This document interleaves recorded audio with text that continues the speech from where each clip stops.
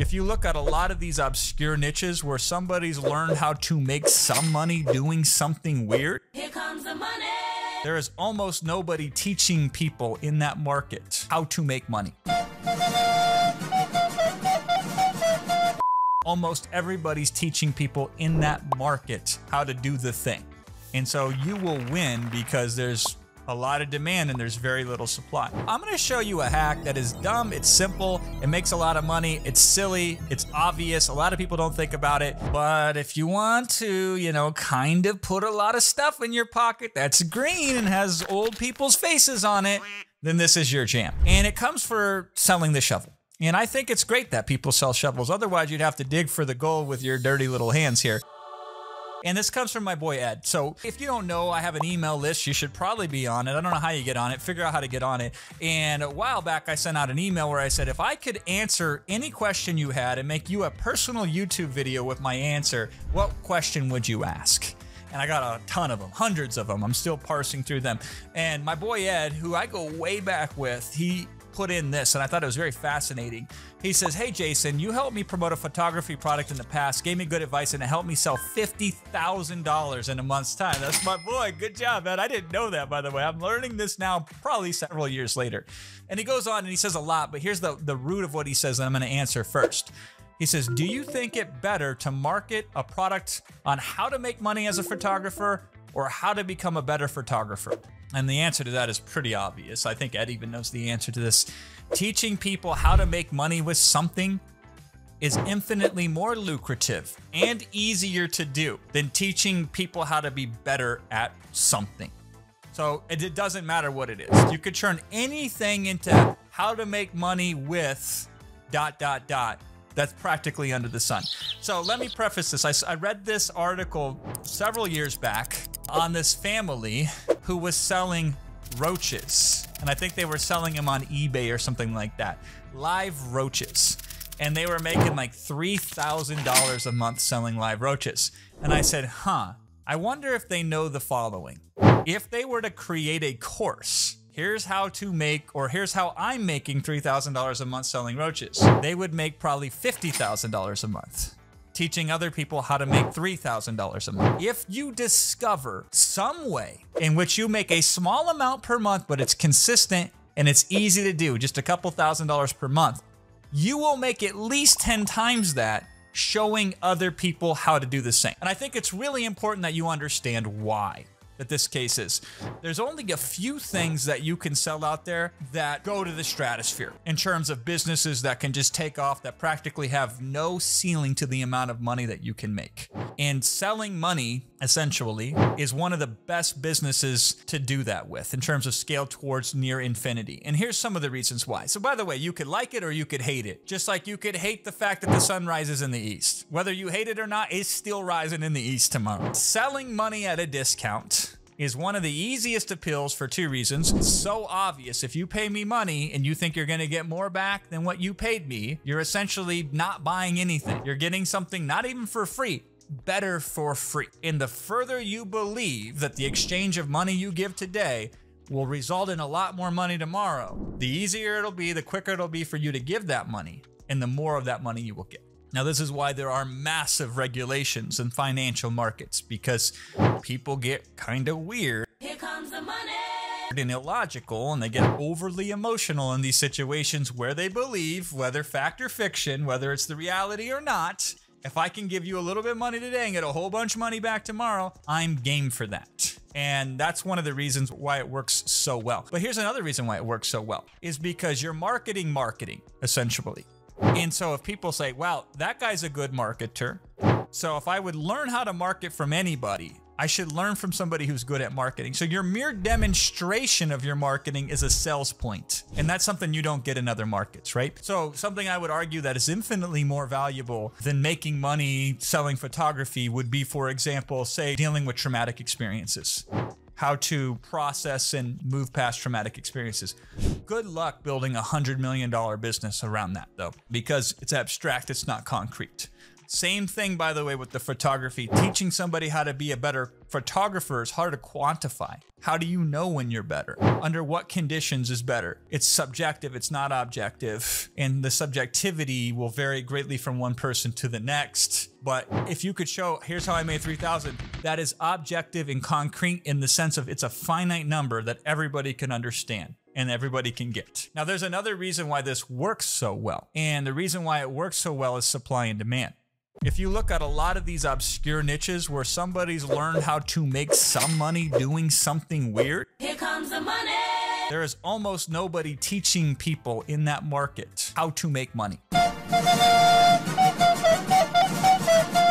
Almost everybody's teaching people in that market how to do the thing.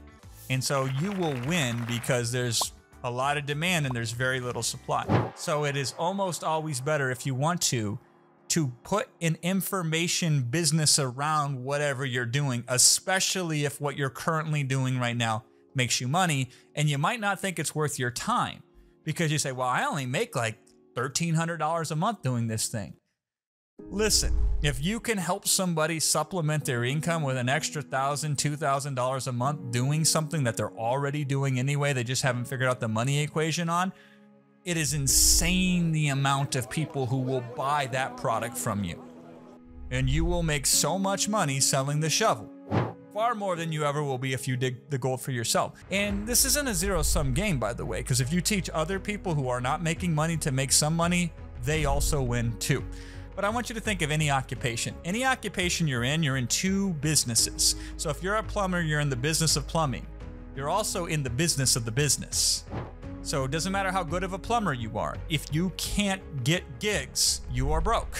And you could pick any category of any business, and that person in that business has two functions. One, to be an expert at what they do, and two, to be an expert at marketing. But unfortunately, if you go through those trade schools where they're taught a trade, or if you go through these different college educations where they're teaching a certain amount of expertise, there's this much paid to the attention of the business of it and the marketing of it, and there's this much paid to the expertise of it.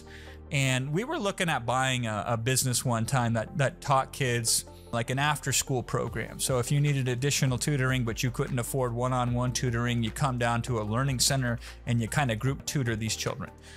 And one of the appealing selling points of this business, I'll never forget this. They said, hey, listen, we hire teachers that have big fancy degrees in California and we pay them about 18 bucks an hour. And I thought, damn, that's an opportunity. Because like, well, I'd pay them 40 bucks an hour and develop a system where their expertise could be utilized in a manner that could produce a way more compelling result, give them a better job. But I'd have to translate their skill set from over here, which is really solid, into one over here, which had more economic value. But I'm thinking, what a ripoff. Here's somebody that went to school, probably bare minimum 5 years, probably more than that, spent an insane amount of money on their education. By the way, their education delays them getting into the workforce, so they lose experience, which is more valuable than the education. And then their prospects are, I can work for $18 an hour to apply my expertise. And we got very excited about that concept because we're like, we could tie up all the talent in this market. We could pay 30 bucks an hour when everybody's paying 15 to 20 bucks an hour, but we would run them through a rigorous process to find out who was the best that would stay. So we would accelerate because we would get so many applications we couldn't handle them all. I know we'd get hundreds of them, and we just have to run it through to find the 5 or 10 that were the top tier, that were the best. And then we would have an advantage that nobody else had. And that's kind of sad because, you know, I'm a college dropout. I did not complete my degree, and I do not know much about the formal education system because I spent the time balancing out the expertise initially to get enough to interface with real clients in the real world, and then through postmortems is where I learned most of my stuff. Meaning I try something out, I observed what happened, I would study it, then I would iterate it and try it again to the next client or the next opportunity or the next activity. That's hyper-focused, hyper-accelerated learning. So I think that if you are doing anything that's producing any amount of money, you should consider building a separate business that teaches people the specifics of how you're making that money. And not just teaching them. Because if you're making money, you've probably developed things like contracts. You probably developed things like processes. And you can give them that as well. It's already done. This is the art of leverage. I have a PowerPoint presentation and a keynote presentation that I use to develop all my webinars. And this is the kernel of something that has translated into over $100 million of sales. You could design your own keynote, or I can give you mine. And that's why one of the programs that we have, I just give you the slide deck. I said, I start every single one of my webinars this way, and I've sold over $100 million with this one template alone. And here's the look, and here's the feel, and here's the design of it. So it's one less thing you have to do if you're developing your own webinars. And so you have these strategic byproducts that can be properly leveraged.